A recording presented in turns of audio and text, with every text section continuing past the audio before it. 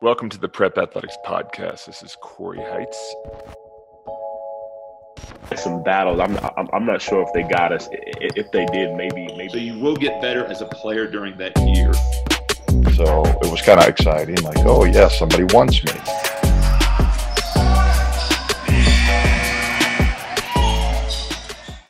Welcome to the Prep Athletics Podcast. I'm the Prep Athletics founder, Corey Heights, and on this podcast, we'll be talking about prep schools, prep school basketball, recruiting, and other parts of life that we all might find interesting. Today is the first podcast interview that we're having, and it features a young man I've known since 2008 named Marcellus Barksdale. And to just give some context on how I first met Marcellus, I moved to Lexington, Kentucky, which is my hometown, back in 2008. And I moved there from Whistler, British Columbia, where I was coaching basketball. And in Kentucky, I actually hooked up with Brad Carter, who was my point guard in high school, and Tommy Houston, who was our assistant coach at Lexington Catholic. And they were coaching at our back then rivals, Lexington Christian. So I hopped on board with those guys, and Marcellus actually played for a team in our district named Tates Creek. And Tates Creek was a perennial top 5 school during the years that I was coaching there and during the years that Marcellus played there. In my first year in 2008, Marcellus was a sophomore. And Marcellus, I don't know if Lexington Christian beat you even once during those 3 years. Do you recall? We had some battles. I'm not sure if they got us. If they did, maybe one game. But I know it was always some really good games though. They were always good. We could never close out. And it was hilarious. You all would always be, I always remember, we always knew that we would win eventually. That, regardless of what the score, 2 minutes, down 6, whatever, we always felt like the door was always going to be open. So, it was fun. You guys had some amazing teams though. And honestly, arguably, I'm not sure if there's many high school staffs just with the caliber of coaching that you guys were able to have over there as well. So it was a phenomenal job with that program, by the way. Oh, thanks a lot. It was a fun team. We had a lot of talent in those teams, but that's, after leaving Lexington Christian, I went to Washington, D.C. and coached at Gonzaga High School. And I kept telling people, hey, the conference Gonzaga, DeMatha, Paul VI playing, there is a lot of talent. But as far as basketball IQ goes, yeah. Kentucky, it's hard to beat. And there might be some guys on the court that don't look like ballers, but just they've been playing it the right way their entire lives. They've had great training, good coaching. And it's just something special that unless you've grown up there, it's kind of hard to translate. Marcellus, one thing I want to discuss with you first is you've had a lack of sleep. Why are you tired right now? Man, I 3 weeks ago to tomorrow, actually, my girlfriend and I had our baby girl. So Marie Barksdale. It's been a wild ride so far. Again, it's super, super fun. Just literally looking at love in a different way. And, literally my daughter looks just like me. It was really kind of crazy, but, it's a blessing, but she cries if she's not eating all day and all night. So we're still getting adjusted. And, you actually gave me a good book recommendation before we got on the air. So I'll definitely give that a good check out because I'm trying to get all the tips, advantages, just the competitive spirit in me. I need to get the drop on my opponent and, put my scouting report and game plan together and see if we can go and execute. So. Yeah, absolutely. Well, having a 2.5-year-old girl, I was in your shoes. And now we've actually got another daughter coming on the way in December. So I'm going to be put back into training camp or basic training. And it's the worst part is the sleep deprivation. Aside from that, it's great. But that really puts you and your partner to the test. So you're in the throes of it now. So good luck with that. Yeah, no, it's been a wild ride. So, I'm looking forward to it. So changing diapers, getting pooped on, all that good thrown up on, I'm running a basketball facility. I've had my fair share, and I must say, I'd rather clean up my daughter's messes than, random spectators and grown people. Isn't that amazing? Like the first time your daughter poops on you or throws up on you, you just don't care. Yeah, it's just like, it's almost just like, you have your first 20-point game, or you sprain your first ankle, or, it's just those milestones that, you really can't be a dad or be a father without achieving. It's just like, you look back on my career stats, we know that on August the 28th, August the 28th, Marcellus was going in, routine diaper change. And, things got a little complicated down there. That's right. But it's all good. So. Well, that's great. Well, have fun with your sleep deprivation and, welcoming your daughter into the world. I want to go back. Where did you grow up? Did you grow up in Lexington? Yeah, I grew up in Lexington. So grew up, went to Tates Creek. So I went to Mill Creek Elementary, Tates Creek Middle School, Tates Creek High School. So lived in the same house my entire childhood. And, we had some fun times being out creek as we called it. So. And then why basketball? Why'd you choose that sport? Man, as crazy as it is, man, I was actually probably a better football player than basketball player as I was a kid coming up. And part of the reason I enjoyed basketball more than football was because I wasn't as good. So, and I was a little bigger, chubbier as a kid and things like that. And I still had game, but football just came a little easier. It just really wasn't as,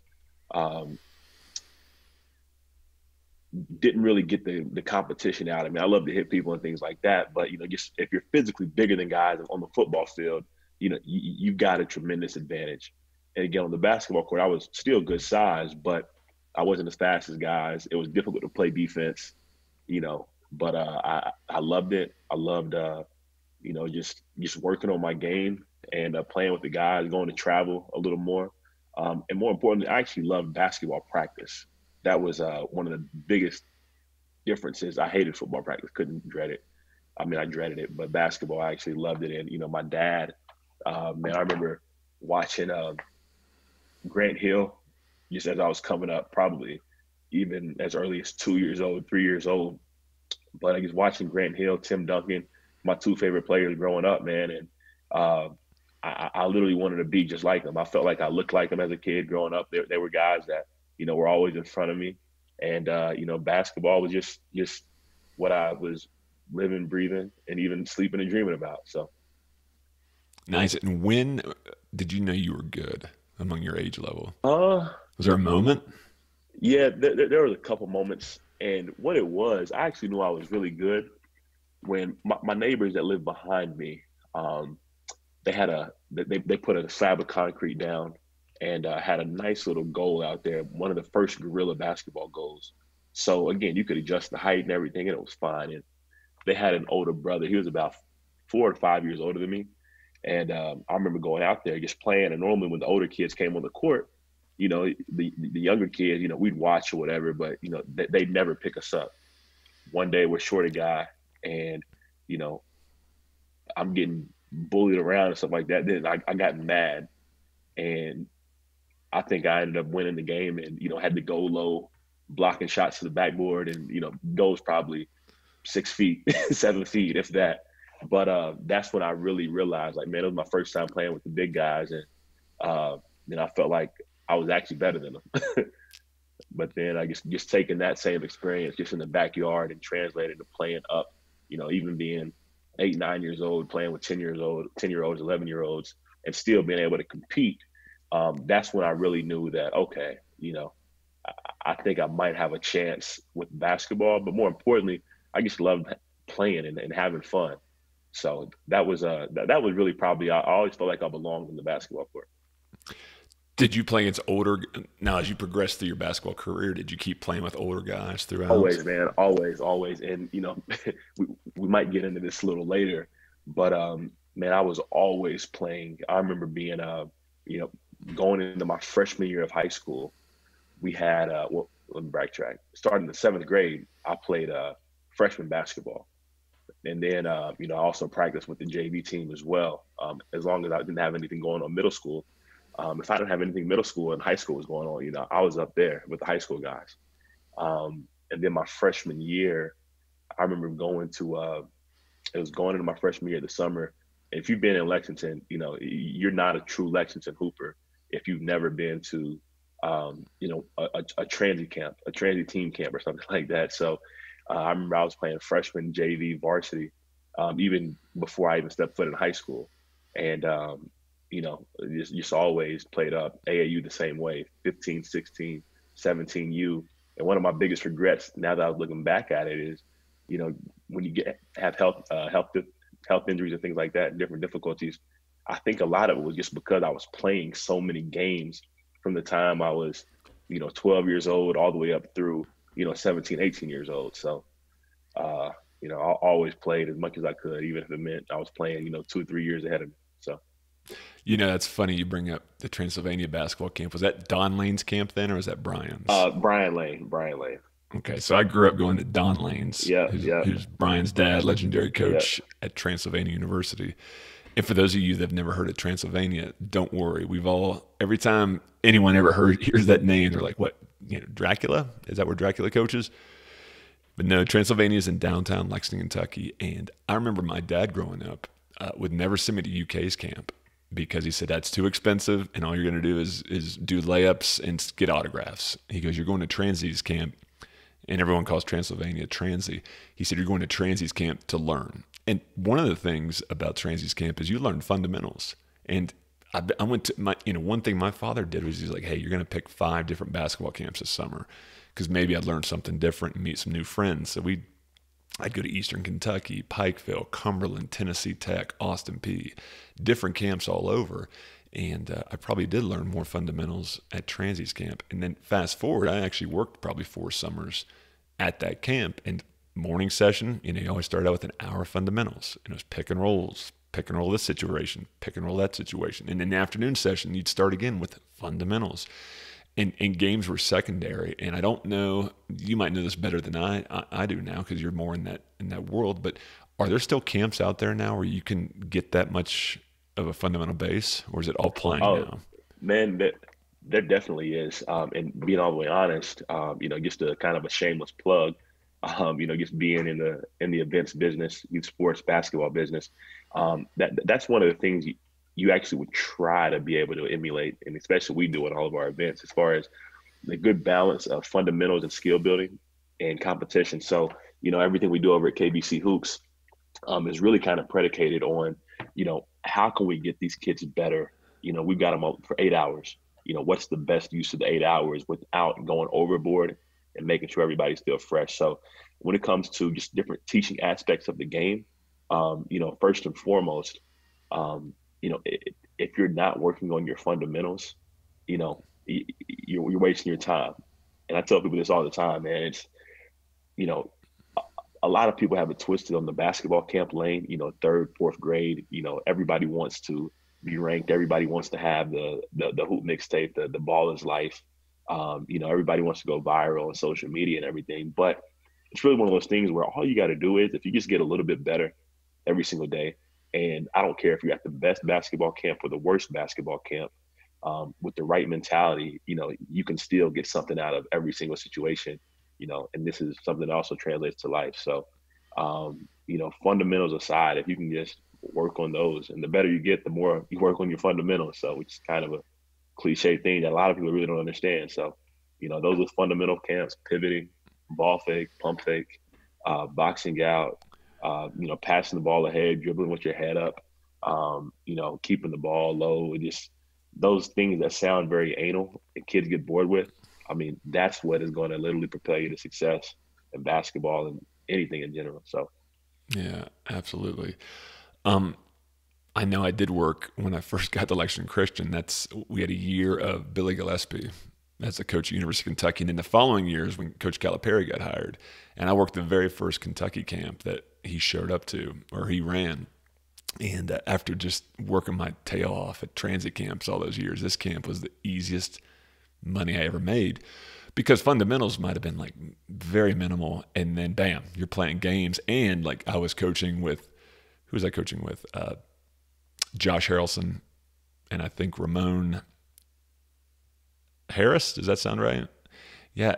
And great guys, but the kids just wanted to hang out with them, get autographs. And then when Calipari walked in the gym, that's when he was at his peak, because he just arrived. He was going to be the savior of Kentucky basketball. And the problem was the parents. Like, they had to keep almost security around Calipari because he would have been signing autographs for 12 hours straight, for more so the parents than the kids. Sure. For So sure. just And yeah, man, it's growing up in Kentucky and around the state. As you know, we don't have a pro basketball team. But Kentucky basketball, especially with the resurgence of Calipari coming in, those guys are rock stars still to this day. But even going over the years, nothing was like that first class, as far as even from the arrival. You know what I mean? It was a lot of buzz going on in the city, and that was must see, whether you were a basketball fan or whatever. Everybody knew that Coach Cal was just moved in to Richmond Road. House is accessible. You ride by it every day. mhm. And you got John Wall, who had probably the best high school mixtape like ever on campus and everything. So it was a fun time. But again, those guys were larger than life. And again, back to your original point, it was more paparazzi, type of ish. I just want to go see the guys, taking pictures and doing those things. So. Well, I'll tell you what, that first week of camp, the first night was the first time all those guys played pickup together. And I was there, and it was packed. It was probably 9 p.m. No kid went to his room to eat pizza or go to the pool. Everyone was just packed, probably 5 deep, and there were some parents that heard about it. And you had John Wall, Eric Bledsoe, DeMarcus Cousins, Josh Harrelson, Daniel Orton might have been there too. And the one thing I remember is DeMarcus Cousins was the pure alpha. And he was dropping F-bombs. He was talking smack to the seniors. And I was sitting there cringing like, oh, man, we got 5-year-olds here. But DeMarcus was such an alpha, and he was doing anything he wanted to, like banging threes, bringing up the court, blocking shots.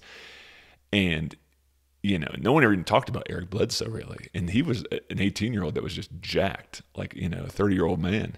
And it was unbelievable. And the way, it was still rusty, but you could just see the pure talent in all these 18 and 19-year-olds. The athleticism, the talent, like, okay, well, these guys are definitely different.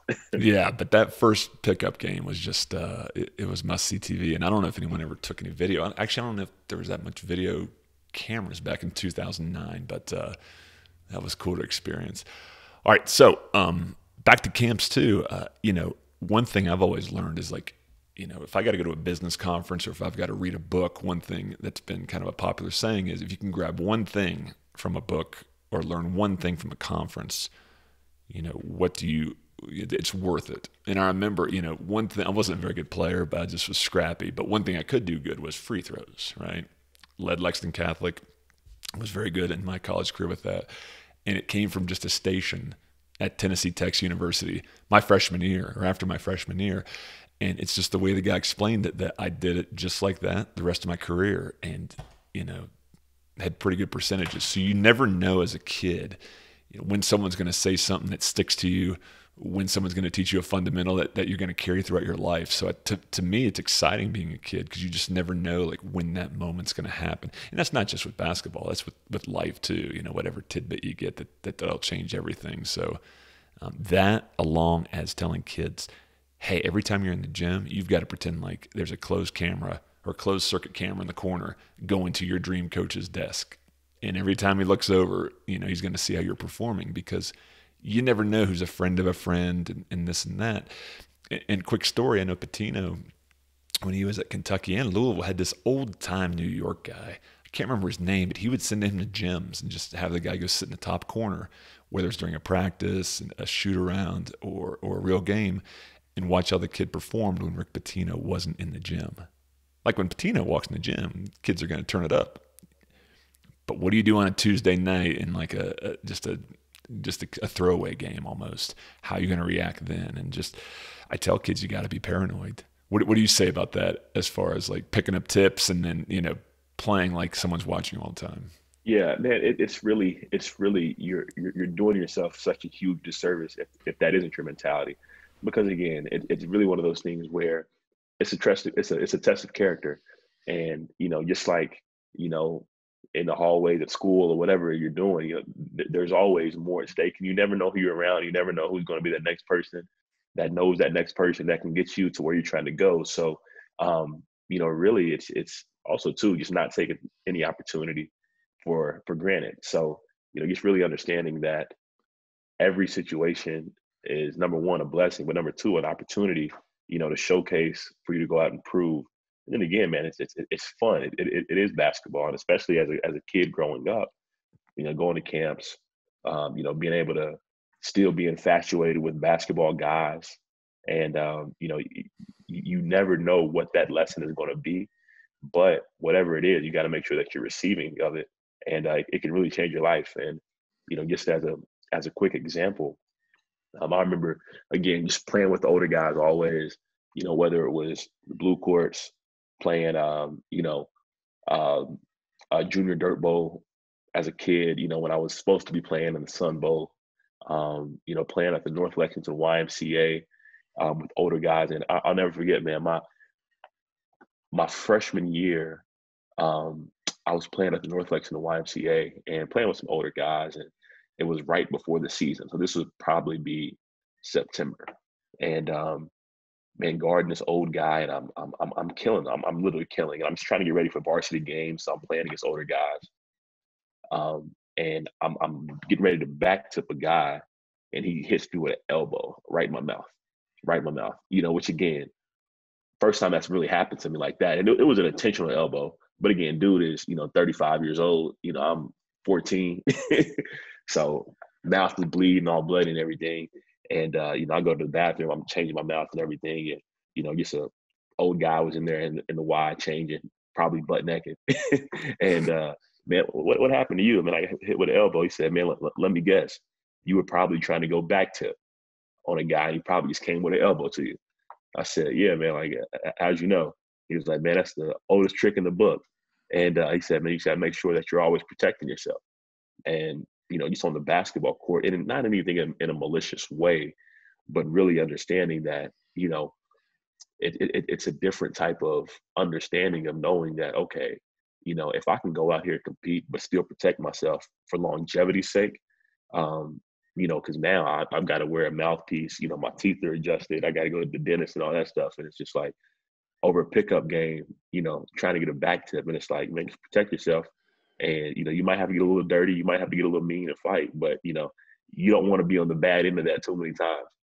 But, at that point on, really just knowing, okay, if I'm going to try to go get a back tip, I got to go run through the ball to the point to where, it's not going to be me getting knocked. If anything, I'm going to knock him down trying to get this ball. But those little things right there to where now, if I'm running somebody down on the court, whether it's a back tip or a block, there's almost like a killer type of instinct that has evolved based on, years and years ago of, literally being embarrassed and, having to go to the dentist and wear a mouthpiece all season because, you were really soft and weren't going after it, if we're really being honest. So it's one thing that's always stuck with me, man. Good thing to know you've got fake. Is that fake teeth up front you have now? Or? It's not fake, man. I had to, essentially like almost like Invisalign before Invisalign. Okay. I had to wear this mouthpiece essentially, and it readjusted them, and I had to try to push my teeth over with my tongue, and then one day they just came back in place. But yeah, it was crazy, man. Just going off teeth story, and when I was a sophomore at the Air Force Academy, I dove for a ball, and my teammate landed on me, and my head went into the hardwood, and I shattered one of these teeth, and it shattered up the root. So for 10 months, as just turned 21-year-old, I had like this gnarly fake tooth and like one brace, and every month I had to go in and get it adjusted. Every month I had to get needles deep into my brain just so I wouldn't feel what they were doing. And it's a rite of passage. I mean, it's just it seems like everyone chips a tooth. You have to, and exactly. I just tell kids, hey, wear a mouth guard, right? This stuff is not fun. You gotta chip a tooth. You gotta break a finger. You gotta sprain an ankle, and all those things, and it's just part of it. But now when I go to the dentist, I tell them, hey, you can put as many needles in me as you need to. It won't bother me. Yeah. Let's talk. I know we're going to get into D1 here because that's what every kid wants. But you actually played D1 at IUPUI. What I want you to tell me is how. Let me ask you this: when was your first offer, your D1 offer, and how did that feel when you actually got that? Man, I'm gonna tell you what's crazy. I wasn't as excited with my first D1 offer as I was the first time playing in front of college coaches. It's kind of one of those things where you grow up as a kid just watching college basketball, watching the Syracuse, the Dukes, the Kansas, North Carolina, being in the backyard in Kentucky.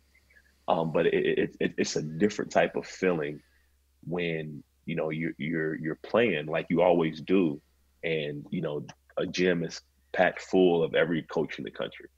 So before I got my first offers, of course, just playing AU basketball in the summers, for a couple of years, you're starting to play around those guys, and it's like you do something, they might tap their assistant coach on the shoulder, or whatever it is, start getting letters and things like that. But really, just those interactions and the acknowledgement of knowing that, okay, you know what, I know that they're recruiting this guy right here, and I'm out here competing too. So really, I'm coming for your spot in your mind.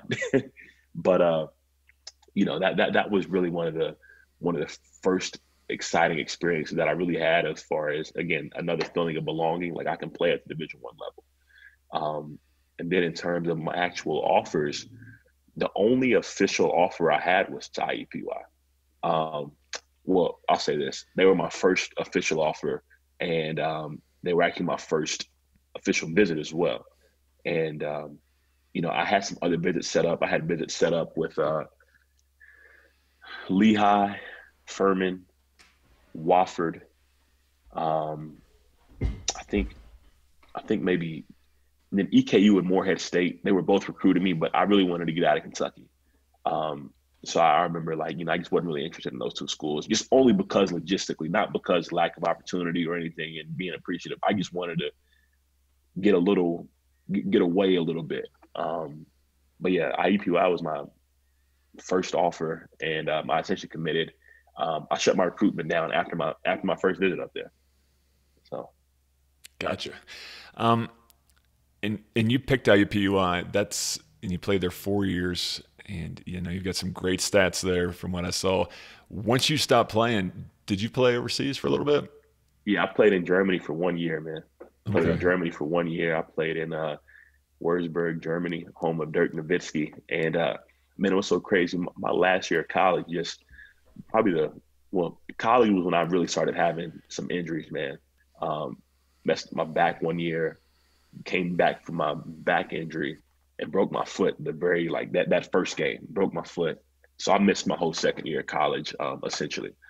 And then, my second years, or my second and third playing years, which were my third and fourth year in school, I was actually fairly healthy.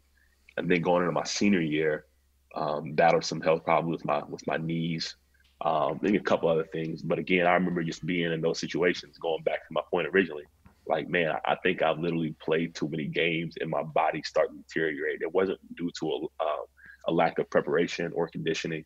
And again, I can honestly say I really don't remember ever losing a sprint in college. Wasn't the fastest guy by any means, probably one of the slowest guys on the team, at least athletic. But never not finished a workout. Never, just things I really took pride in. So when I battled those injuries going into my senior year, my senior year of college basketball, I had essentially, hopped off the side of the road, man, and was ready for, the next person to, I ride in the backseat, man. It's y'all's vehicle now. So I was going to be done with it after the season, had opportunity to continue playing.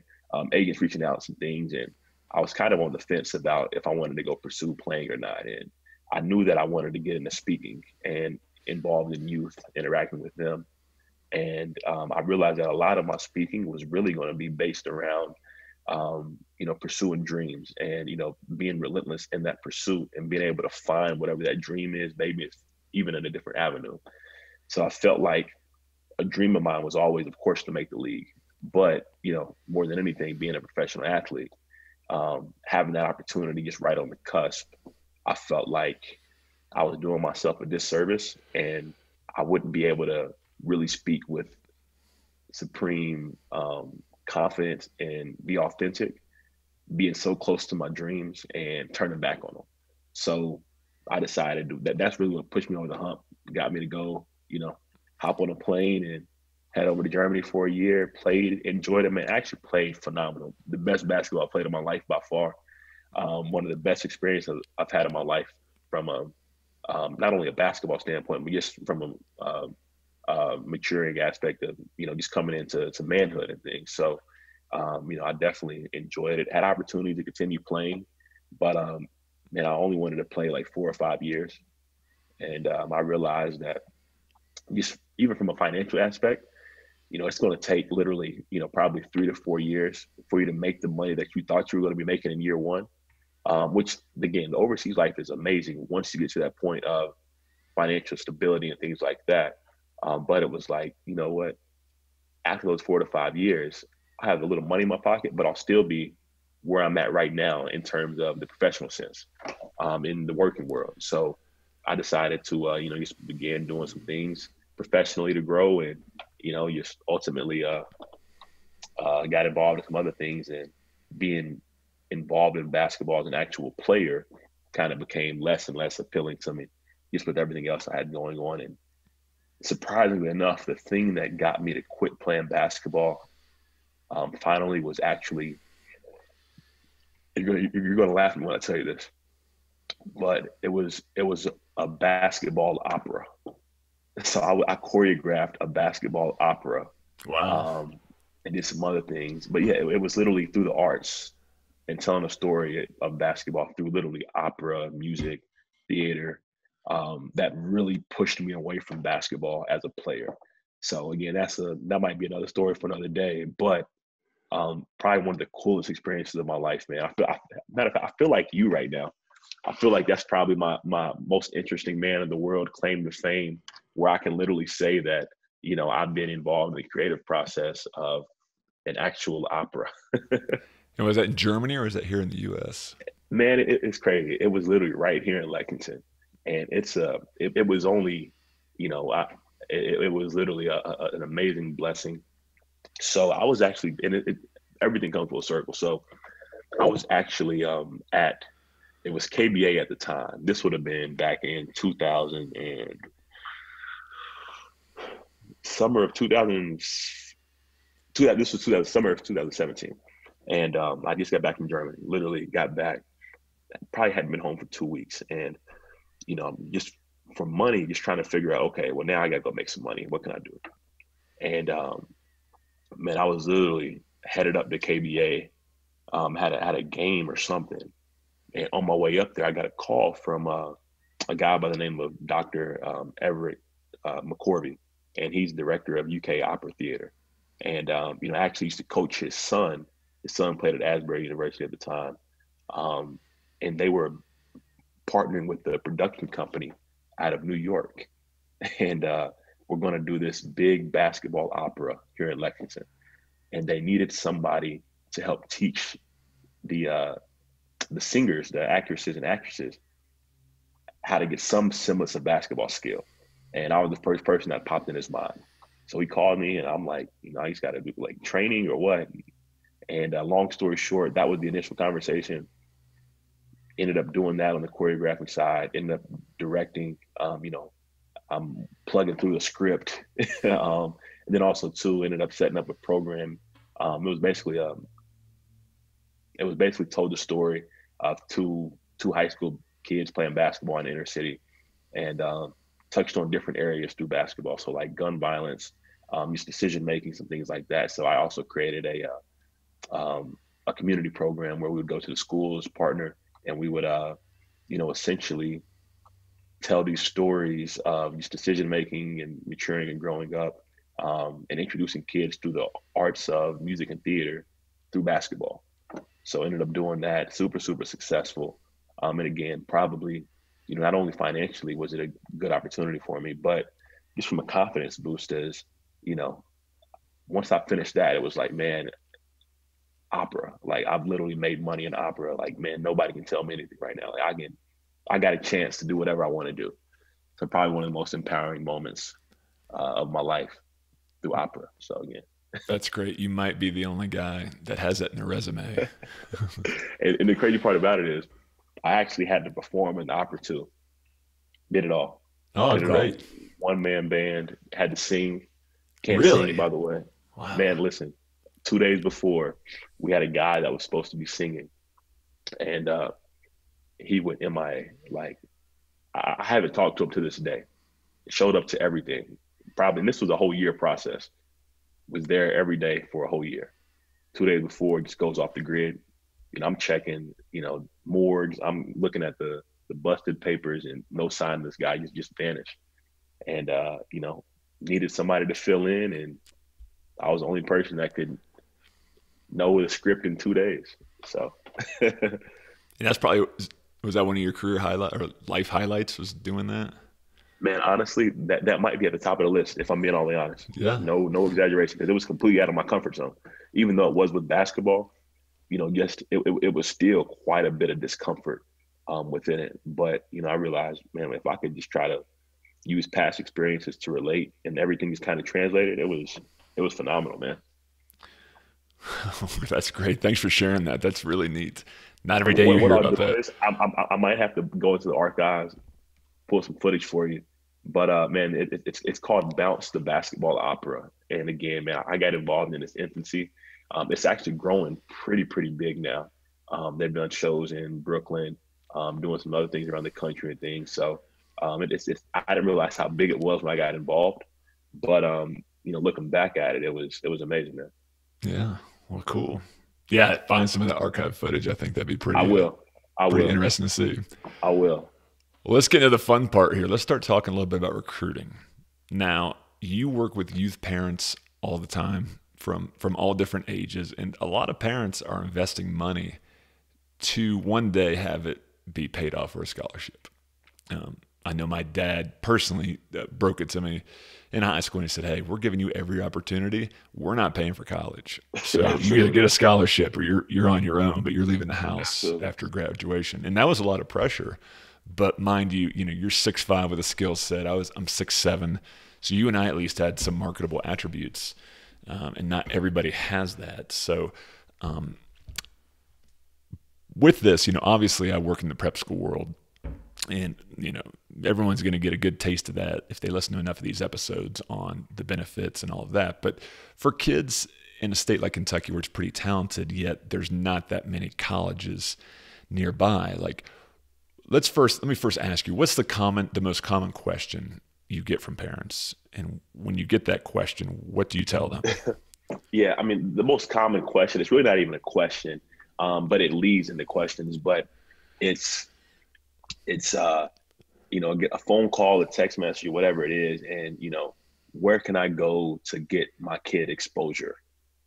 That's probably the number one question. And again, it's a very, very open-ended question.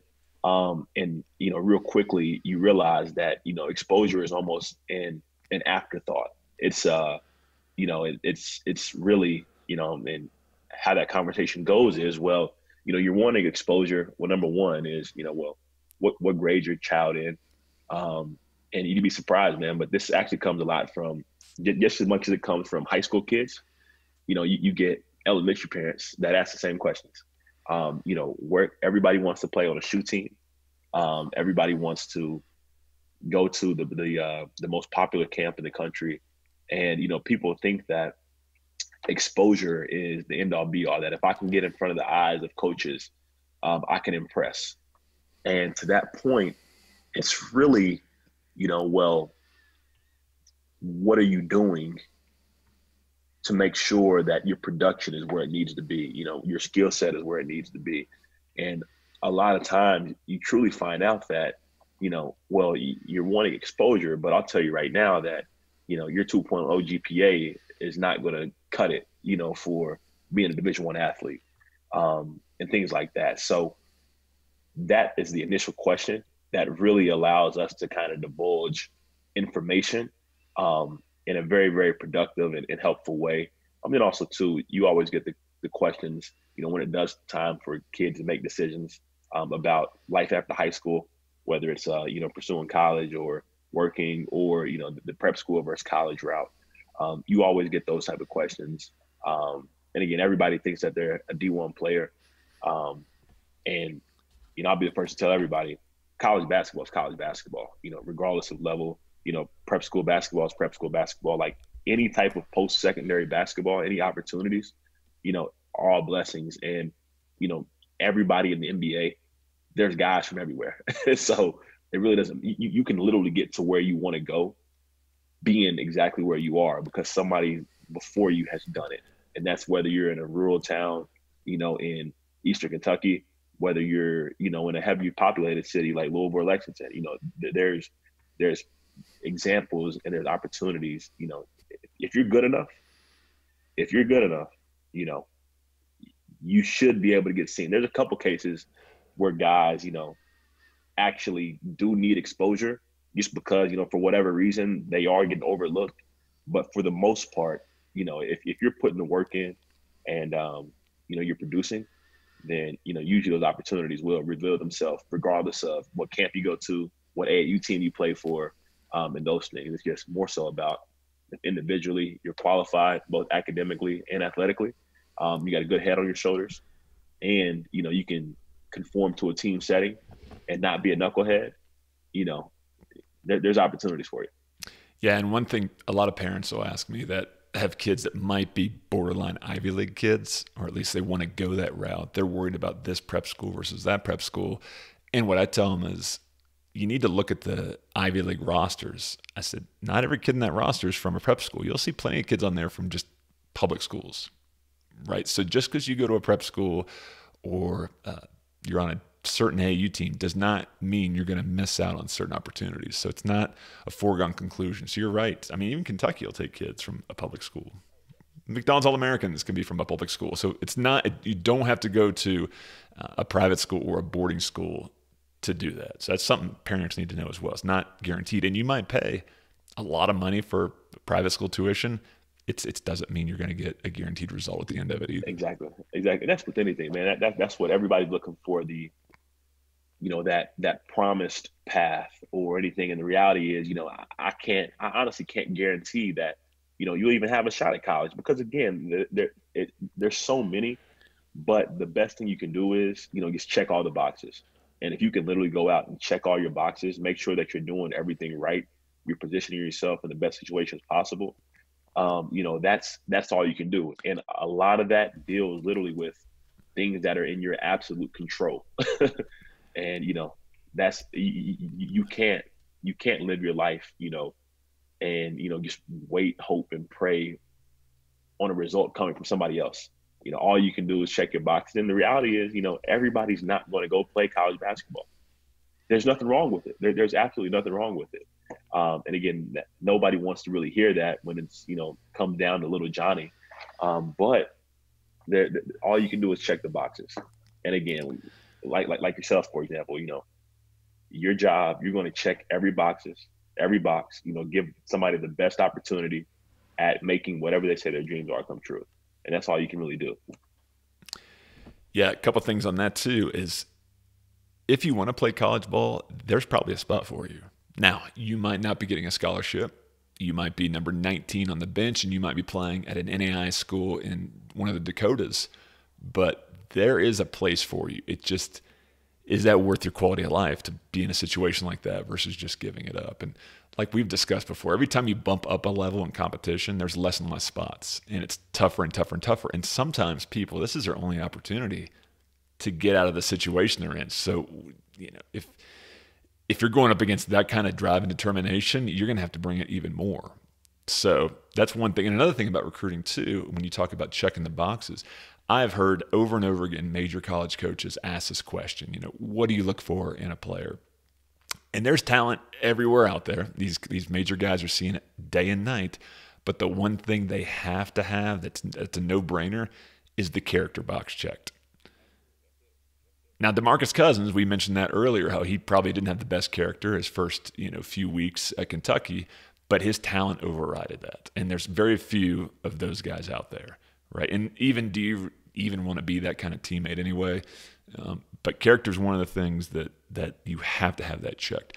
Also, just in the prep school world, when I'm talking about a kid to a prep school and most colleges too don't just want to see you play basketball. They want to see, obviously, you check the box of getting good standardized test scores, getting a good GPA, but they also want to know more of a narrative. Like, do you volunteer? Do you speak another language? Do you play another instrument?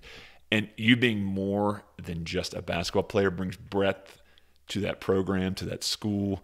And it's just you can specialize for sure, but once again, you only have one youth, one childhood. So if you've got something else that interests you, spend some time on your grades, on your basketball, but pursue other things as well. Yeah, it's kind of one of those things, man. I always I used to get offended, man, and it happens to this day. And I never put kids in this situation. It's well, what's your backup plan? If basketball doesn't work out, what's your backup plan? And rather than that thinking, I think that thinking kind of gets kids just so locked in on one thing because there's so much resentment in a kid, that hears that. It's like, well, I'm going to make it. I'm going to make it. So everything is focused and centered around this one thing. But, rather it's basketball and what? What do you want to do? Basketball and what? You can't play basketball forever. And again, there's a good likelihood that, the ball is going to stop bouncing at some point, unless you're LeBron James. I think LeBron might play forever. But, more than anything, there's so many things along the way that you can take advantage of, different opportunities that literally just all come and stem around basketball. So really, in order to get the full experience at any level of basketball, it's really being able to explore the opportunities and the different avenues and areas that come from it, whether it's, joining a club, being in a leadership position at school. These things all kind of go hand in hand. And the only way to really maximize the whole basketball experience is to be able to take advantage of some of the things that, basketball has, or because of basketball, you're exposed to these things now. So. Yeah, absolutely. Let me ask you this, and you might have to drop names or you might not, but is there a player out there that went D1 where you were surprised? And on the opposite of that question, is there a kid that did not go D1 and you're like, wow, people are missing on this guy and he's going to murder it at whatever level he is? Oh yeah, for sure. Man, there's two guys in particular, and they're actually both from Lexington. And, for whatever reason, you do have guys that actually get quite overlooked in a variety of ways. But there's some factors there that are usually at play as to why guys get overlooked sometimes. But sometimes it's just literally like you really just almost unfathomable how, these guys aren't getting opportunities.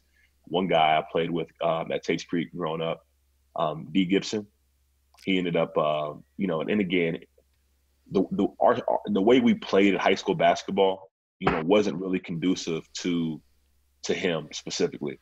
And, had he been able to be unleashed a little more, and literally be, third leading scorer on the team and things like that, and, being able to probably score more points as a team, I think he would have probably had a lot more opportunities as well. He ended up going to junior college. He went to East Arizona out of high school, and then went to Barton down in Texas, but ended up then going to Samford, played well, all conference performer.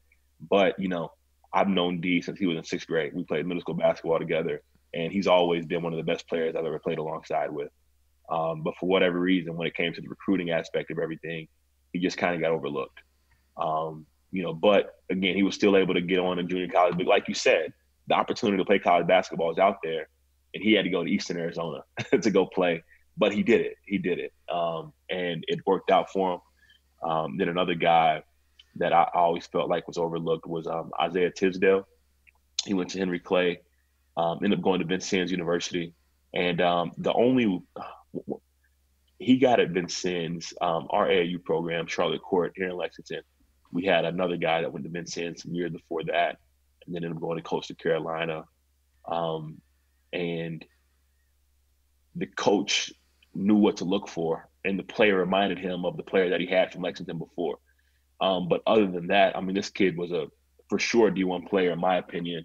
Always one of my favorite players, probably my favorite player I've ever watched or coached consistently, just game in, game out to this very day. But Isaiah Tisdale, he ended up going to Vincennes. I think they lost in the JUCO Final Four 2 years in a row. Ended up going to East Tennessee State. Amazing career. Actually won their conference this past year. But again, another D1 player that ended up doing well. But there's a lot of guys, man, that the list goes on and on. Guys that, and what I took with this too, man, it's usually not for lack of talent. In whatever case, some of the most talented guys, man, you'll see play in Lexington, man. Honestly, like, may not have ever went to college or whatever for whatever reason, but you're naive if you think that you're talented enough, and talent alone is what's going to be the determining factor in you getting opportunity or not.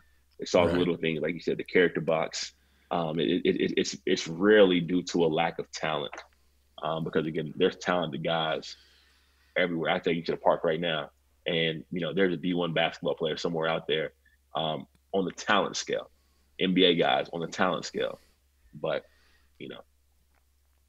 It's interesting you mentioned Isaiah Tisdale, because Coach Brown and Henry Clay actually called me after the season saying, "Hey, do you have a prep school for him?" And at that time, I didn't have a good opportunity for him, so I was glad to see him doing well. To finish up here, a couple more things. Parents come to me and they say, "Hey, which recruiting website should I sign up for?" Have you seen these recruiting websites benefit parents at all, or are they more? Because personally, I've not, as far as scholarship level. Now, I know they're good for maybe smaller NAIA, D3, stuff like that, but what's your opinion being in that world, and what do you say when parents ask you about that? Yeah, man, and it's kind of it's kind of weird, but here's one thing I'll say. I'm glad that we do what we do, being in the world that we operate in, because the reality is, if it's anything that you're really paying money for, as far as a recruiting service or somebody making a highlight tape and all that stuff is good. But the best thing you can do is to attach yourself with a group or people that are just in the know of college basketball, in the basketball world. So not even a monetary type of deal, but, really go and get to know tournament directors, event organizers, different coaches, and more importantly, as a parent, you got to make sure that you're carrying yourself at the highest level.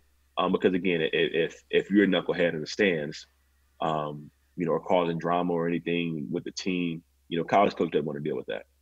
So those right there are different factors. Talent alone. A guy checks a character box, he checks the talent level, but mom and dad are over there a knucklehead.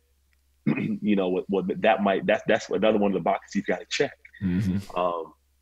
But yeah, in terms of recruiting service and things like that, they're good. But the biggest thing you can do is be attached to somebody that has college coaches at their fingertips with a phone call. Knows that, I know that Coach Schaus at Asbury is looking for this type of player. I know that this school is looking for this coach does this, and being able to make personal phone calls on your behalf. But again, though, that's the whole process in itself.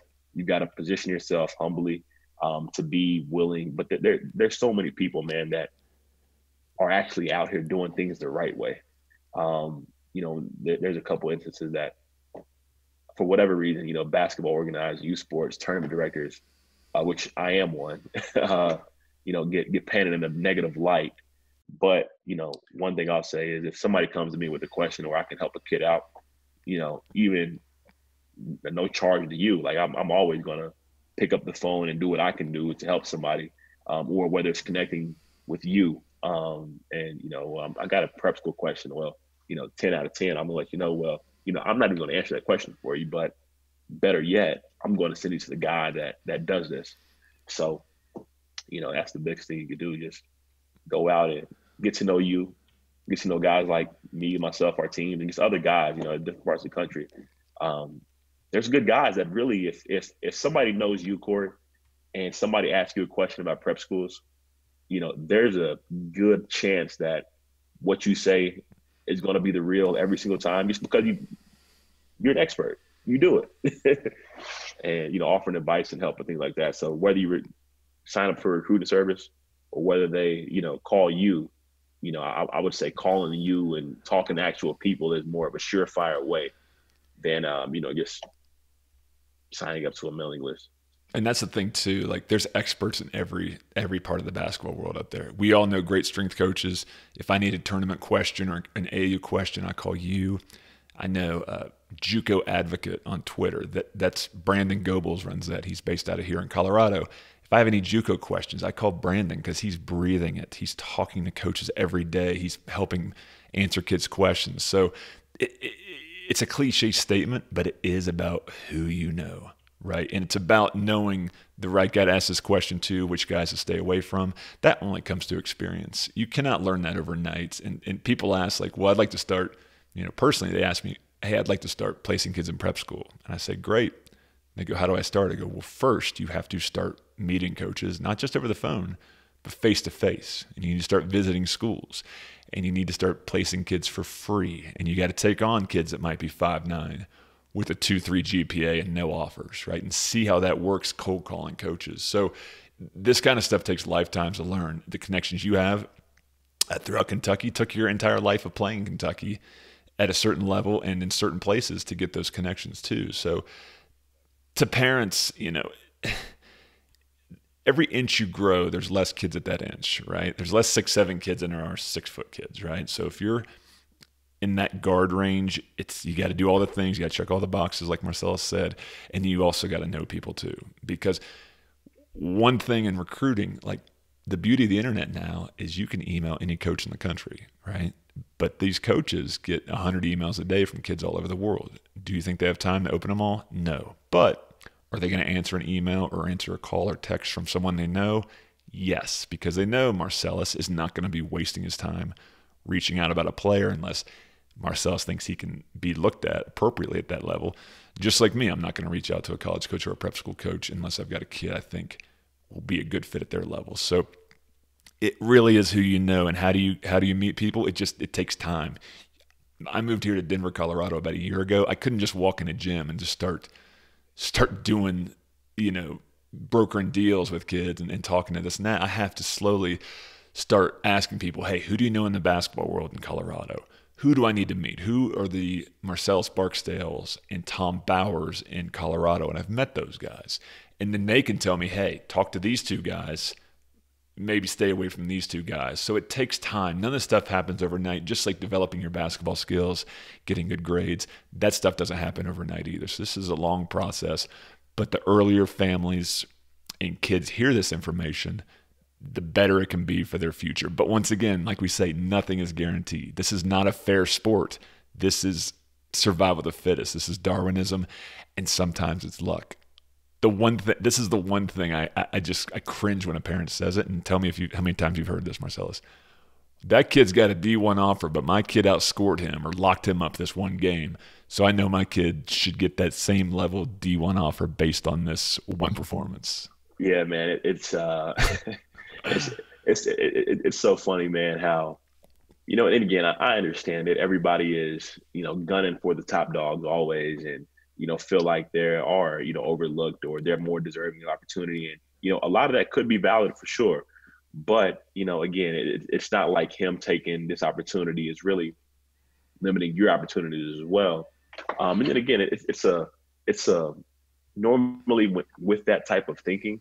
And again, there's probably some cases where it's an anomaly where, for whatever reason, there are kids that do get overlooked. I'm not naive to not think that. But most times having that mentality going into things usually lets me show that you really haven't checked all the boxes. And that, again, it's kind of one of those things where, if you want to change the world, the best thing you can do is clean your own house, start at home. And, everybody wants to get these opportunities, which are amazing. But again, though, you got to check all your boxes, and you got to understand that, again, it is a marathon and not a sprint. And, I promise you, coaches aren't offering kids off of one performance, one sighting and things like that. It's something that takes time. They've got to see a player grow. They've got to see how a player reacts with a bad game. So, it's kind of one of those things where, you outscored them, but, number one, they won the game. Number two, the kid still had a triple-double. Your guy had 25, he had 20. Like, your stuff like that, it's not really apples to apples. But again, man, somebody's always watching too, though. And, again, if you're coming to me with a mentality like that and, I'm in a situation to help your kid and the coach asked me about the kid and he asked me about the parents. And, I know that the parents are, secretly in the stands hoping that little Johnny scores more than, his teammates, or they're only cheering for little Johnny and not his teammates, and they ask me about the parents, I've got to tell them the truth. Only because if I come with anything that's not truth, and this kid, for whatever reason, doesn't work out for this coach, and this family doesn't work out for this coach, well, now the next kid that comes along that is deserving, probably takes a hit. So, our job is to tell the truth. That's really it. And that's really, what the difference is. So, again, just make sure that, not only players, but parents especially, man, just make sure that you're checking your boxes as well, being good parents, being good teammates as well. So, and that's a great place to end. So Marcellus, thank you very much for being the first interview on the Prep Athletics podcast. It's actually from me being on your podcast a few months ago that this is even to fruition, and your feedback and help on this. So thank you very much, and I appreciate all your insights. If people need to reach out and find you, where can they do that?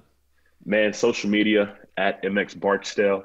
That's MXBARKSDALE. KBCHoops.com. Stay in the loop and know with everything. Also, we got our KBC Hoops podcast. Small hiatus, but we'll be coming back to you guys real soon. Lexington, Kentucky, just not too hard to get in touch with. But again, I'd love to take questions or help out in whatever way I can for anybody. So. Well, that sounds good. Well, thanks so much. Get back to getting a little rest while your daughter's sleeping right now. All right. Have a great week. All right. All right. Thanks, Corey. You're welcome. Care.